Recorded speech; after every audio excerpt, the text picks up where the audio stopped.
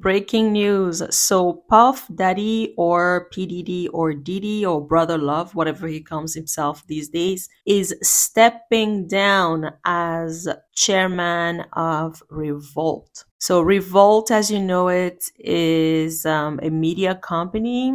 TMZ published this article a few minutes ago where they are saying the reason why Diddy was stepping down. And Diddy doesn't want to mix his personal life with business because he doesn't want to taint the mission of a Revolt. There are two people running the company, the CEO, who is Detavio Samuels, and the chief brand officer, Dion Graham. So the way the article was written, it almost looks like these two people are the ones that's been running the company, meaning they are involved in the day-to-day. So this is a way for Diddy to say, I haven't, even though Revolt belongs to me, I'm not the one that actually does the day-to-day, but everybody knows Diddy is very controlling. And there's no way he's not involved in the day-to-day of this company. And we're pretty sure even Diddy has power over the CEO. He has power over the chief brand officer as well. And we're pretty sure even though he's stepping down, he's just not being the face of the company anymore, but he will still pull some strings in the back end for sure.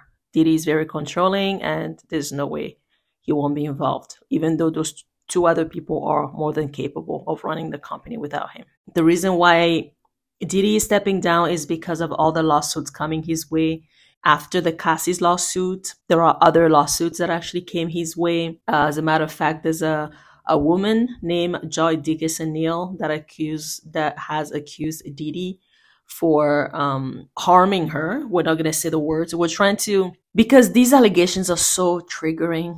And there's a lot of people that have been affected by these type of acts. We don't want to trigger them as we actually report on the news. And so we will, going forward, refrain from using the actual words, just out of respect for the survivors of these types of abuses.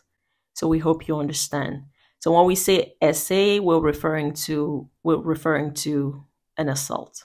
And so the woman, joidickerson-neal, accused Diddy for harming her. And this was back in 1991. And she also claimed that he may have put something in her drink. She insinuated in her lawsuit that he may have put something in her drink, leading her to let Diddy do harm to her body, where she couldn't actually move or say no for him to stop. And this was back in the 1991. She was still a student, and she was in one of Diddy's music videos. Following that too, there are some other claims.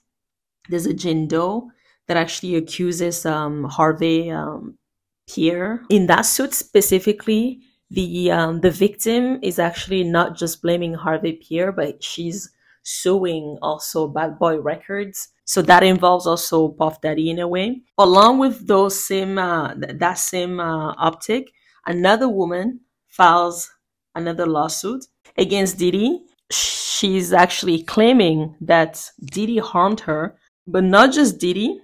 There are some other men that actually harmed her, including Aaron Hall. Now, we didn't know who Aaron Hall is until we actually Googled him, and we think this guy is very gross. Just take a listen to this clip. A lot of niggas out there from Jamie Foxx to like Denzel Washington to whoever. Everybody know me. Yeah. So everybody know if I say it to death. I like the fucking public, you feel me? Yeah. So niggas can't say nothing about it. Them square ass niggas, them precious cake little dick niggas. Yeah. I like for them niggas to see how I like if you speak to Jodeci or Puffy or any of them niggas, they been at my house, they all see me.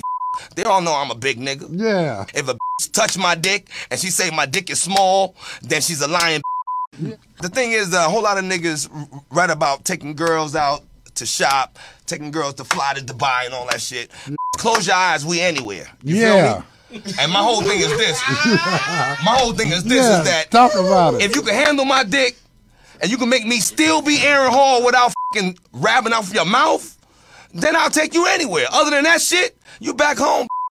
Based on Aaron Hall's video alone, if this woman was in the presence of this guy and Diddy and some other guys, we weren't there, but we believe this woman.